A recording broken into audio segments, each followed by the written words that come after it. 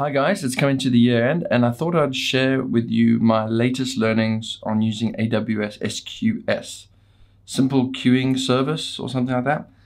I have a video where I initially introduced it and what the gotcha I thought you could have multiple consumers, but no, you should just have one consumer.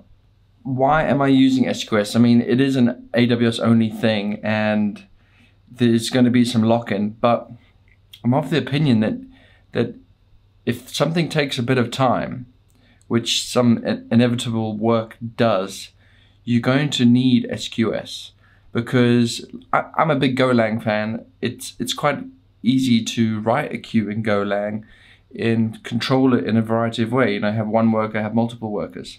But since my Golang runs in a serverless environment, a very temporary, ephemeral environment where it can get cut at any time, if that Golang is managing a queue and it just gets cut at any time, then it's like pretty dumb.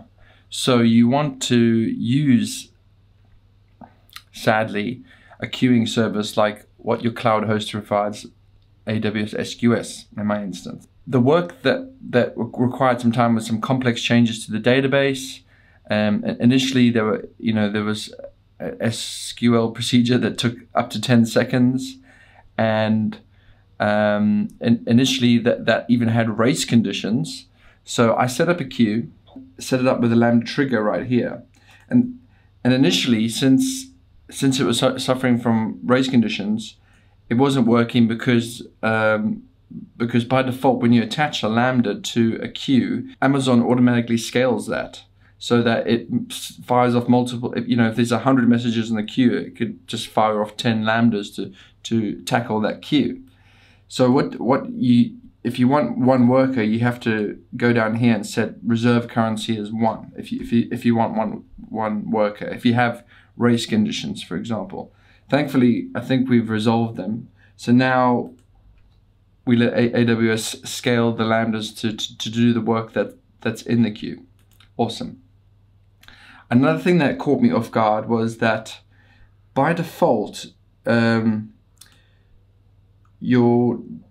the visibility timeout is somehow magically, I had a support query. If the timeout is somehow less than 6 times of your Lambda timeout, you can get into the situation where the Lambda is sort of throttled and it goes into the dead letter queue. The dead letter queue in SQS terms is like, oh, we can't process this thing, we're going into the dead letter queue. And in my instance here, total fail is dead letter queue. And what's even more irritating is that I don't know how to easily get messages from the total fail back into the invites. All I'm doing basically is just restarting the work because there's another service that kind of knows what the work's to be done. So I just restarted it and ignore whatever happens in total fail. So you basically have to carefully configure all these little settings here.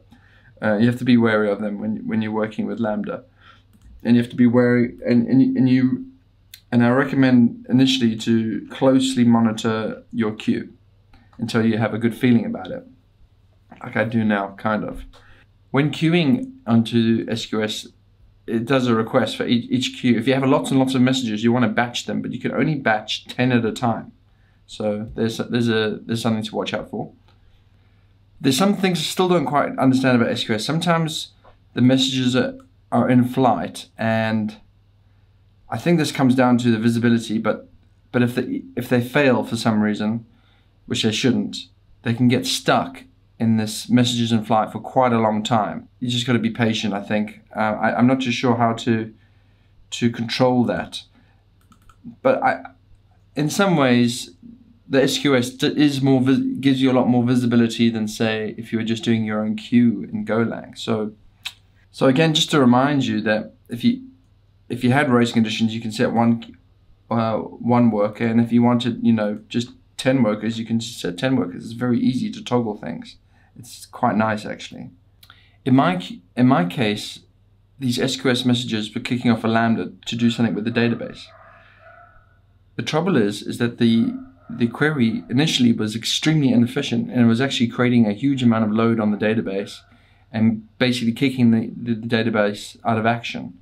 So you got to be a bit conscious, because if you use SQS with Lambda at the default settings and it goes concurrently, it will hit your database really hard if you don't watch out for it, because it's automatically scaling. And unfortunately, databases like RDS, they don't scale very well. They only scale vertically, I think the term is. You got to be conscious. Your workers can scale, your database can't. I did mention the monitoring of the queue is quite good, but you got to be wary that you can't easily see the messages sometimes. The order is not preserved, so you're just working with totals. So don't expect to be able to examine the queue or something like that. You can't really do that. So it's a bit limited. Since you can't really examine the queue, your worker needs to be, what do you call it, idempotent. You want it so that you have some input and you have a worker and you have some output. If it runs again and again, just mistakenly, it doesn't mess up the output. That's basically how is idempotency. Your worker needs to have, or your data, or whatever, has to have that property, because it is possible for the same thing to be run several times, just accidentally or what have you. So just be wary of that. And ideally you have code like we do that basically checks if it's already been processed in the database before actually carrying out that work and making that transaction. I hope you got something out of that. I hope you know a little bit more about SQS and you learned about it in a less painful way than I did. So please like the video, please subscribe for more, and have a good Christmas, guys. See ya.